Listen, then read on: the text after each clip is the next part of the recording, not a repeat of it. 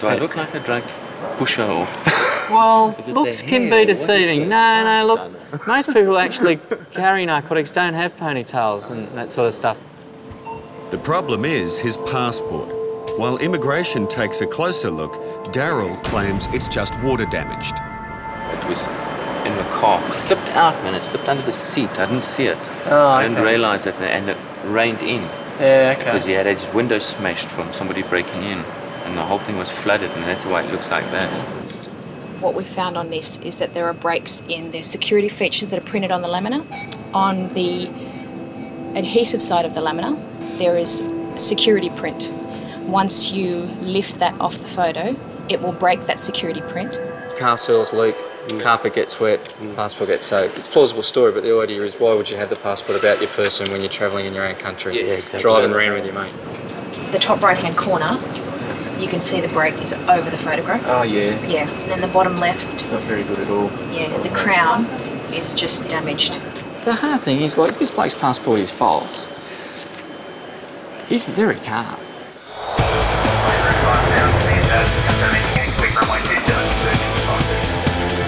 At arrivals in Melbourne, officers are just as puzzled by a Japanese tourist who can't stop sweating. We've got a passenger here who Michael and Peter are speaking to. And what do you plan to do here in Melbourne?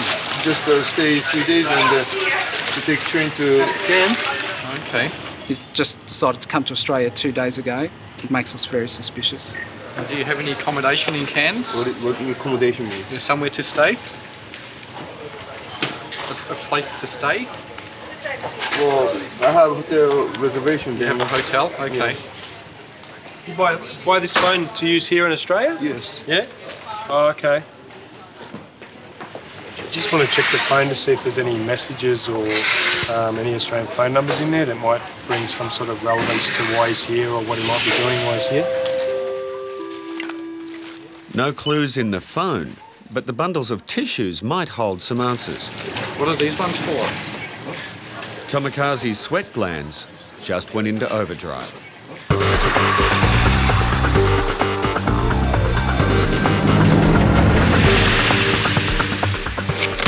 It's 8 a.m. at the Brisbane Mail Centre.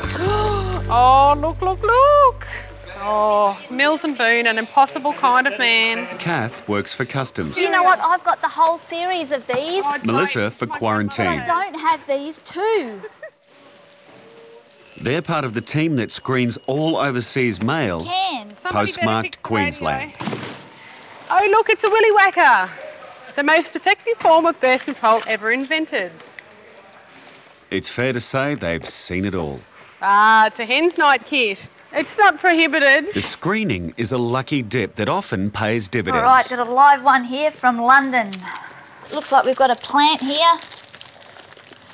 A live plant. Looks like it's a magnolia, if that's the right plant there that it's come with. Plants and soil from Europe bring with it the threat of disease.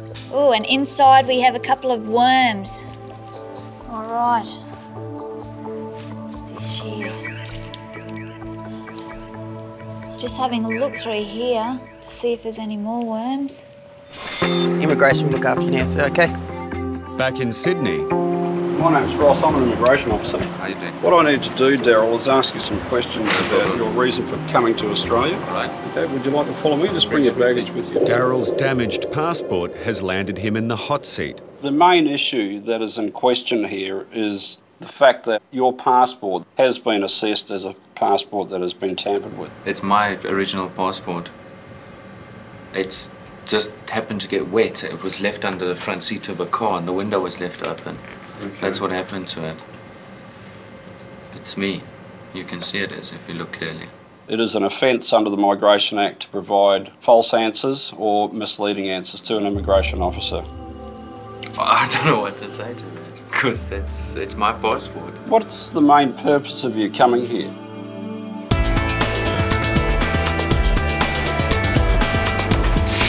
He seems very nervous. He's very sweating, like quite a lot. The tissues are hiding some sort of crystal or resin. What is that? That must be dragon. Sorry? That must be dragon. The green gate. It's the final checkpoint for incoming passengers with nothing to declare. And everything inside the bags belongs to yourselves? Yeah. Okay, I'll just have a quick look in this bag here. Yeah. Mr. and Mrs. Mehmet are back from a holiday in Europe. Did you read question number 6?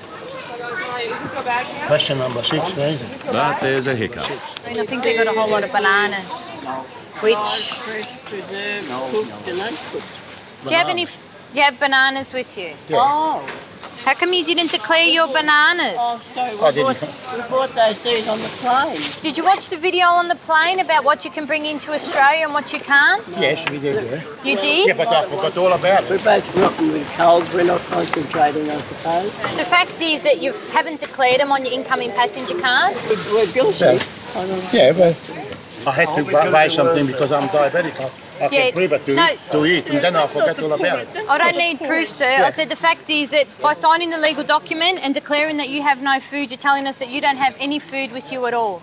I'm rotten with the flu. We're going to argue about it. You've done it. We haven't. All right, so what you going to do about it? In immigration at Sydney Airport, Daryl says he's here to visit a long-lost friend. We grew up together, we went to college together. That's how I met Guy. You've never been here before? No. Daryl's having a tough time convincing Ross that he's just a tourist. Do you have a contact telephone number for Guy? Yes, I do. Do you know any other persons in Australia? No one. The main issue that is in question here is the passport that has been presented by you for immigration clearance has been assessed as a passport that has been tampered with. And given that, it brings to question your identity. Oh, okay. Which is not unreasonable, is it? No, it's not unreasonable at all, but I can't say how much that got it wet. But I've got my identity document here and my driver's license. I do have those in my possession. Have you ever held another passport other than that passport you've been presented? Never. Never, ever. This passport was issued 23rd of March 01. On the back page, this is a replacement for passport issued at Pretoria 30 June 98, declared stolen. So the true holder of this passport lost his passport and subsequently got this. Because he's got these documents, right? These documents were obtained after the grant of this passport. By failing to declare these items, you could get a fine of $220, or you could even get taken to court. This is not the welcome home the Mehmets had hoped for. Here, madam, would you like a tissue? Don't cry. I'll go to jail if they want to put me to jail. No, it's not that. It's just you have to understand the importance. I know I understand, but I'm rotten with cold. Can you understand me? I've been robbed. I'm standing in the middle of a road with no money. I got more things in my mind. I got a lot of things in my mind. I can prove it. I got a police report from Holland. Sir. All I'm saying is that banana is a very high-risk food to come into Australia, and it is totally prohibited to come into Australia. It looks like an innocent mistake, but rules are rules. How many times have you travelled in and out of Australia? That's the first time. Well, when he came over from Hungary. And yourself? Yeah, that's my first time out of Australia. Just one moment, I just want to speak to a fellow officer, just hold a moment. That's all right, yeah. Well, they've done the crime, but should they get the fine? It's Nadia's call. It's their first time out of Australia. We've had handbags stolen, our luggage is... We've been robbed in Denham, or Amsterdam, in Holland. We've been robbed with everything. We're standing on the middle of a road with no money, no passport, no flight tickets, nothing. In customs, Tomikaze has confessed to carrying drugs. Do you know what that is? Yeah. So what sort is it? I think it was India. So what is it? I don't know how to say it in English though. What do you do with it? I used to take that. I used to do that. So what do you do with it? I smoke with it. You smoke it? It's a live specimen with the live worms, so it's going to be all for destruction. The worms are going to be identified and then disposed of or incinerated, and the plant will also be destroyed as well. So the person who was to receive this will not get it. Instead, they'll receive a notice of destruction. London to Brisbane, now to the entomology. Meanwhile, Kath is X-raying a new container load of mail in from the UK. Somebody left their keys behind. Dietary supplements. You start to pick up shapes and things like that. Possibly some fishing lures. That would be a mobile phone charger. You can see the wiring is wrapped around. No. Oh, hang on. Can you grab that one? I think there might be tabbies in there. Got 1, 2, 3, 4, and possibly 1, 2, 3, 4, 5, maybe 6 there.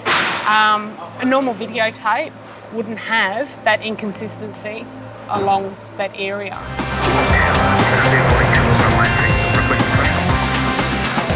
In Japan, are you allowed to take it? What is it? Is it against law or something? Yeah, in Japan. It's against law. Tomikaze has been caught bringing narcotics into the country.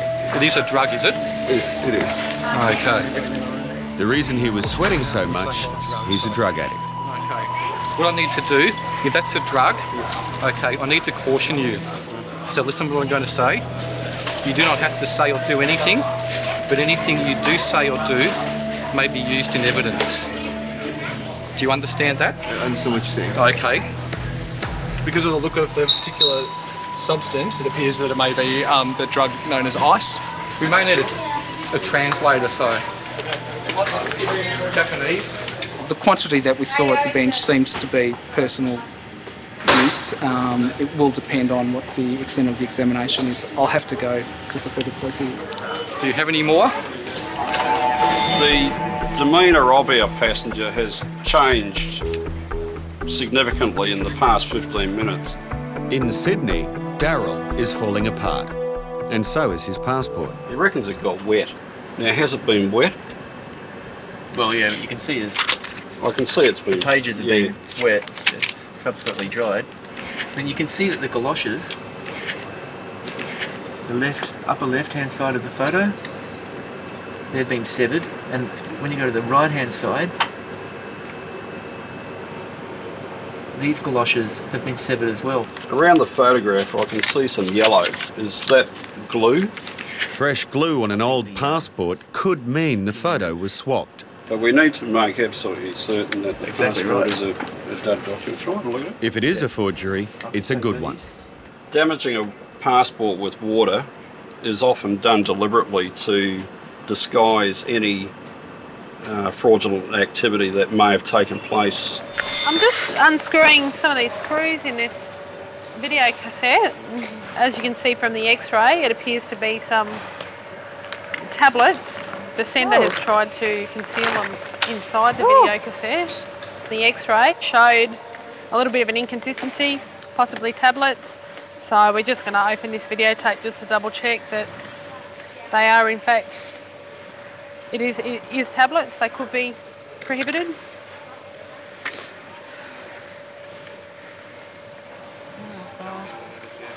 Ah, there we go, look at that.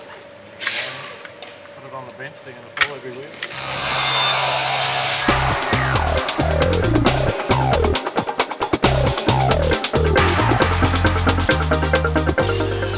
The Mehmeds have returned from the holiday from hell and landed into more trouble. I think of meats, dried meats and those sort of things, but as the girls, it was fresh food. Failing to declare their bananas looks like costing them a $220 fine. Okay, because it's your first time travelling into Australia again. Yeah. Okay, and you look like you've genuinely forgotten about them. Genuinely, yeah, I that's right. Yeah. won't be fining you today. Yeah. I will be giving you a written warning. Yeah, that's right. You will get a fine next time or even be taken to court. Yeah, I know that, but it's just innocently we didn't fill it up. That's fine. Yeah. Fair enough, she's told Yeah, you all about it. I will be confiscating these bananas Yes, sir. today. Okay? Yeah. I don't want it. You can take your backpack there. Yeah. Okay? Right. Okay, thank you. Never even entered my mind a banana whatsoever. They do carry a very high risk of disease. Black sigatoka is one of them. And if these diseases get into Australia, they could ruin our banana industry in no time at all. I don't even want to go out of the country again. It was my first and last time. Never, ever. Home, bittersweet home. Can you believe it? It's Mrs. Mehmet's birthday. Yeah, happy birthday. It's her birthday today.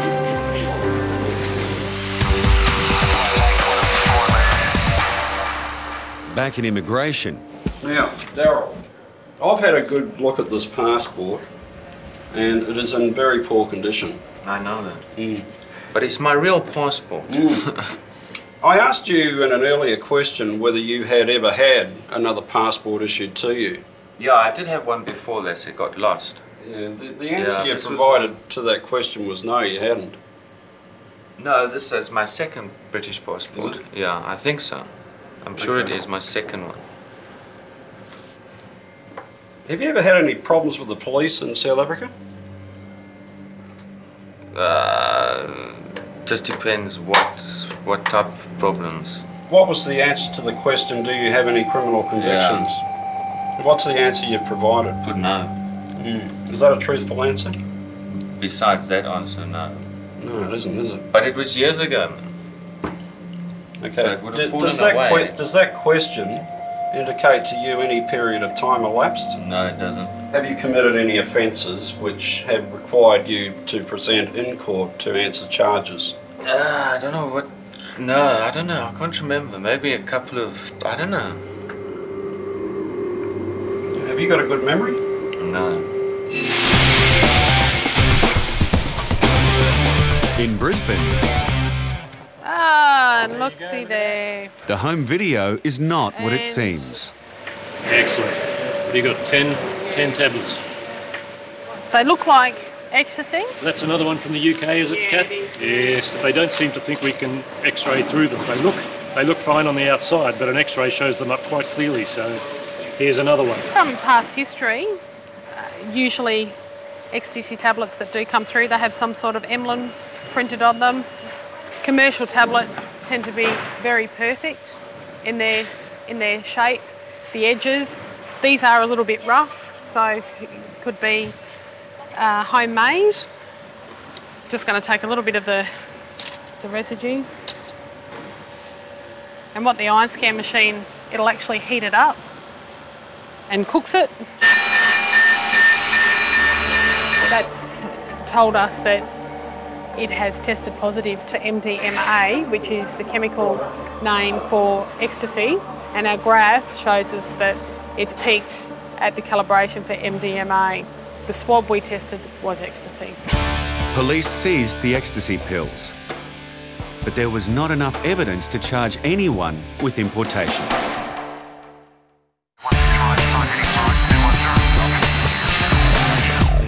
Ross from immigration is finally getting to the truth. Daryl from South Africa has a criminal past. So, after the age of 18, which you've told me about this incident of breaking into a showroom and removing furniture. Yeah.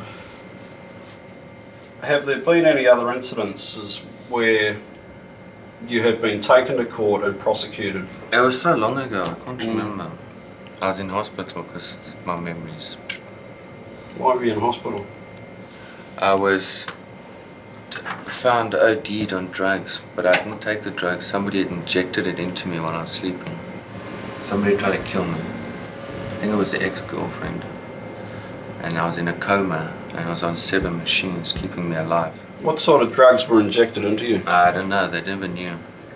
Have you ever been involved in situations where you've been prosecuted for criminal activity? Yeah, I think so. All right. Ross needs to determine if the offences are serious enough to prevent Daryl from entering Australia. I suppose it sticks with you forever. You want to tell me about those incidences, Daryl?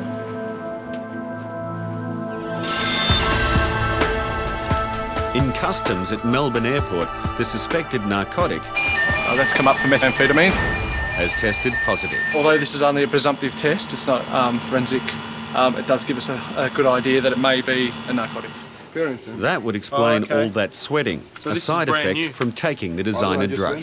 We need to pack your stuff up and we'll take you into a room. Okay, and we'll continue the examination in there. Okay? It's called chasing the dragon. What they do is they get some aluminium foil, they put it in there and then they heat it with a lighter and then they breathe in the fumes.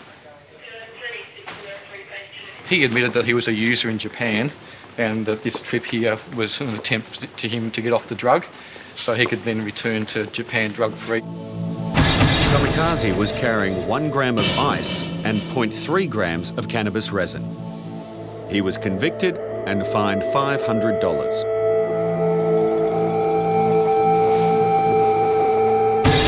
If we send you back to South Africa, would the police be waiting for you? No.